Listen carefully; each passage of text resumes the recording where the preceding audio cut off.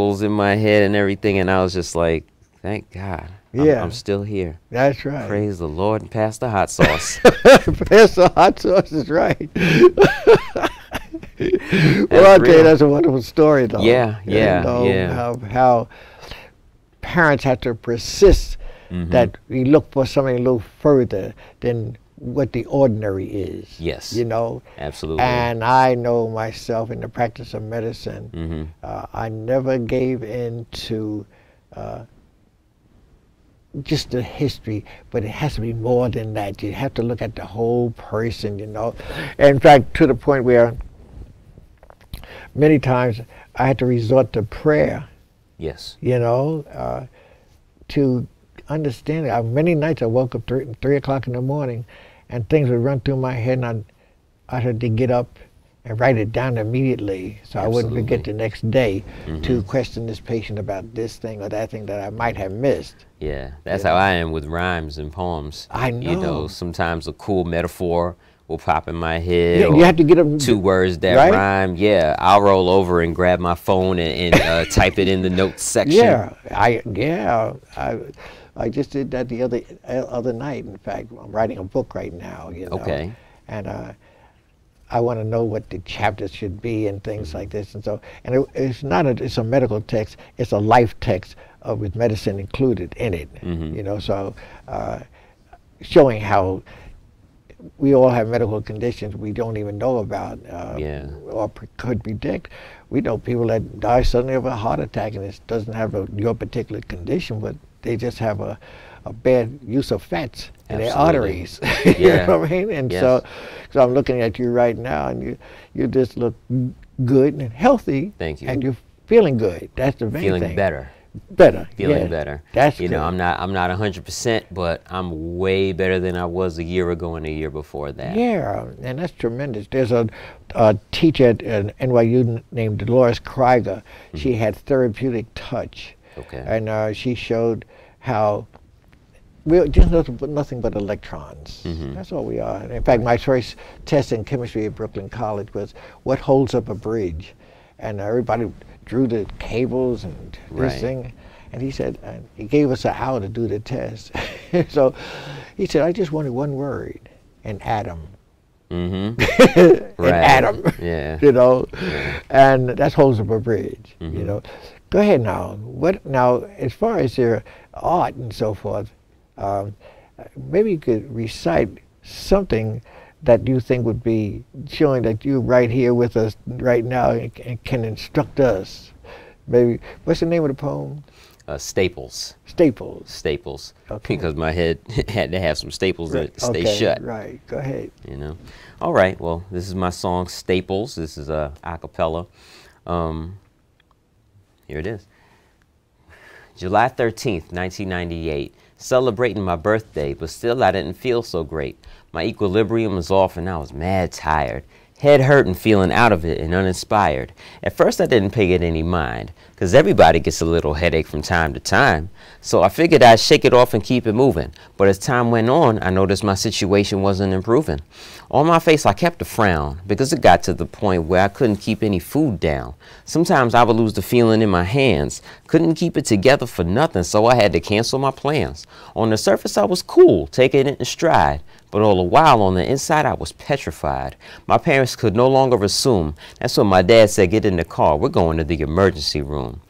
So now I'm praying God will keep me from harm. Laid up in a hospital bed with an IV in my arm. I can't begin to explain my aggravation. Surrounded by doctors, but no one can give me an explanation as to what was going on up in my body. I'm constantly hearing words like maybe, possibly, and probably.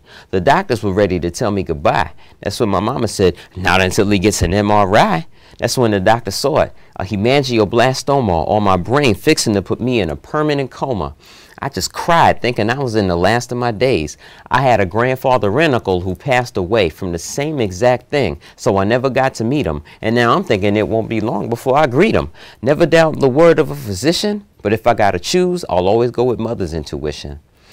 So as soon as my parents knew the deal, they got on the wire, had the word spreading like wildfire. I'm talking about from Virginia to Delaware, New York to St. Croix. People sending up prayers that got a smile on their baby boy.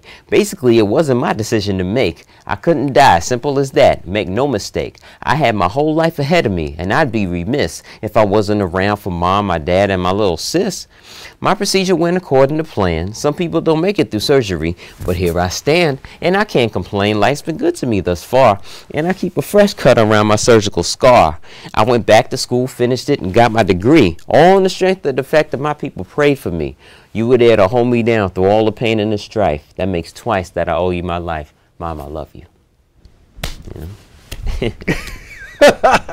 Thank you. I'm glad you're a Kappa. Yes, me too. Me too. Yes, I love the Noops. I do. What about breaking up? Breaking up? What you mean? Oh, I have songs about that too. Yeah. Would you like to just do a little bit? Certainly, certainly. This is a song called "Shoulda Known Better," based on a crappy relationship that I went to that I got into for all the wrong reasons. I'm in a heap, thinking about the company I used to keep. Baby got me losing sleep, 'cause I'm hurt deep. Taken into using good lovemaking as the foundation for what proved to be a jacked up situation. Whenever she would call my name, I would run to her, 'cause all I wanted to do was be up under her. She had me captive from sun up to sundown. Felt my soul shake when I made her love come down. Lips juicy, fat booty, hips curvy. Got my world topsy-turvy, 'cause this chick is untrustworthy. Negative situations always take a good turn, and every day's an opportunity for you to learn. When you don't attack and just retreat, you admit defeat, but you can never see light without feeling some heat. I tell myself over and over that I won't sweat her, but deep inside I'm pissed, 'cause I should have known better. You know what I'm saying? That's just one verse, you know, but it's a whole song, you know. Listen, here you got yourself a whole connections. Yeah. You know, maybe you talk about, we have about 1 minute to talk about connections. Certainly, certainly. And of course, animated poems here. Volume 1. But volume 1, and Yes. so people will be able to pick this up also. Absolutely. You know. But Keith, I tell you, time goes so fast. Yes. But I had to have you on. Mm-hmm. We'll do another show again, of course. Absolutely, I'll be back. Yeah, but I want to do something for you here at the hospital too, as such, because it's so important to know how people with dis-ease can bring it all together and make it easy on yourself. Absolutely. You know, and so basically it's just a pleasure having you here today. I was so impressed that night when you got up and recited, you walked up and down that thing and letting those people know who you were, you know. Yes. But now, do you have any other, in a minute, plans for future employment of such? Well, I want to turn my writing and my poetry and my artistry from my hustle into my livelihood. That's good. That's the plan. All right. So, as a matter of fact, I just had a show last night up in Harlem at Shrine. And always making more and more connections, making, you know, connecting with different people and different artists. Right. Because I also produce. I'm a writer, MC, poet, producer. Right. You know, and that just means I make majority of the beats that I rap to. Oh, yes. And that came out of necessity. Well, you know what God gave you, though? It's a good voice. Yes, and I thank God and I thank my father. Because my voice, you know, you hear me, you hear him. Is that right? Yeah. Absolutely. Well, I remember I have a song that I'm going to put out. I write so far ahead of myself. This is my 2nd album, but I'm already writing songs for my 5th. Oh, wow.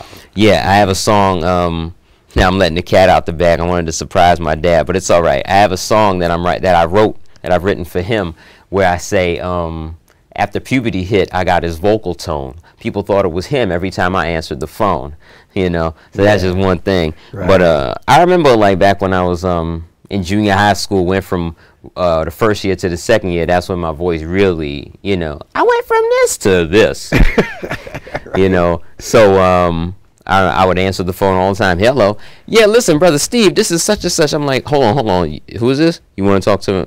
All right, hold on, I'll get him for you. And they're like, who this, Keith? I'm like, yes. boy, you sound just like your daddy. Oh my goodness, you know. And I say, I know. I'll get them for you. Hold on, you know. So well, Keith, I tell you, I didn't know that you were a capper. Yes, sir.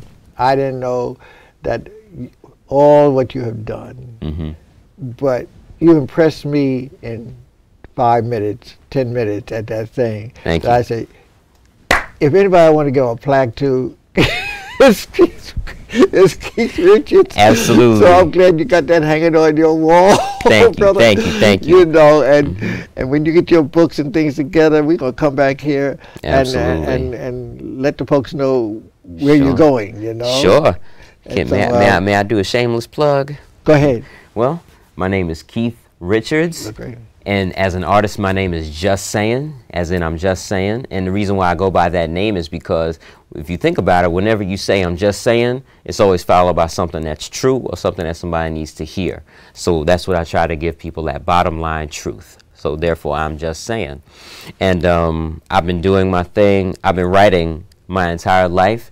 And I've accomplished, I have 2 EPs, 2 short albums, 2 full-length albums, and I have a book of my poetry, Animated Poems, Volume 1. And you can access all of these things at my website, www.justsayinmusic.com, JustSayinmusic.com. Peace and love. Thank you, Keith. Thank you, Capper, Dr. brother. Keith. I hope you folks have really been inspired. I certainly have been inspired just by listening to him just a few minutes on the floor at the last thing I went to. But keep on keeping on, people, but make your doctor give you more better history sometime, and maybe they'll find out what you got. Absolutely. So I'll see you the next time. This is Dr. Dees and Keith Richards. Thank you.